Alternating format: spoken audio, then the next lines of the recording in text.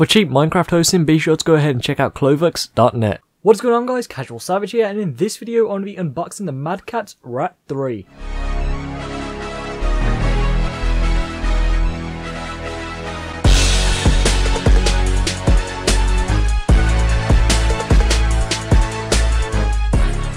Now the reason I've got this mouse out of any other mouse, including Razer, well, after using it at many different events, I've used Razer at events as well, but the Madcatz R.A.T. has always been the best for me, so I finally got it. So as you can see on the box right there, it says it has a 3500 DPI and gaming grade optical sensor.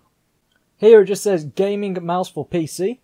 So as you can see on the side here, there's more technical specs: the DPI range, acceleration, polling rate, tracking speed, always on, stick PTFE feet, and gold plated connector. On the back here it displays the mouse along with the different buttons, and then it has some stuff in a different language.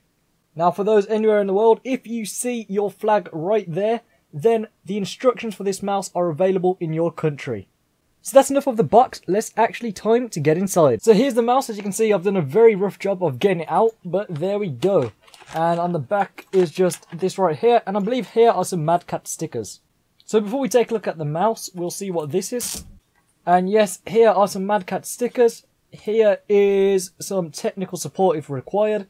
And here, I believe, is instructions on the mouse. And then here is the mouse, the R.A.T. Madcatz, and it feels absolutely amazing. As you see, I'm clicking it. It's actually a pretty silent click compared to my last mouse, which I currently have plugged in now. You can tell how much louder that one is. So this one's nice and quiet, so I like that. And then here are some different buttons and options you can use within this mouse. And the wire here is covered nice and secure, so we can just go ahead and take this out. Like so. And yeah, that's a pretty long wire, so it's not going to fit in the camera. But there you go. This is the mouse right here. Although I don't have a Razer mouse, this is the mouse mat I'll be using it on, a Razer mouse mat. Now I got this at EGX in 2014, I believe. So yeah, I'm still using it. It's a pretty good mouse mat. And now it's time to use this on it. You can see it's working nice and smooth.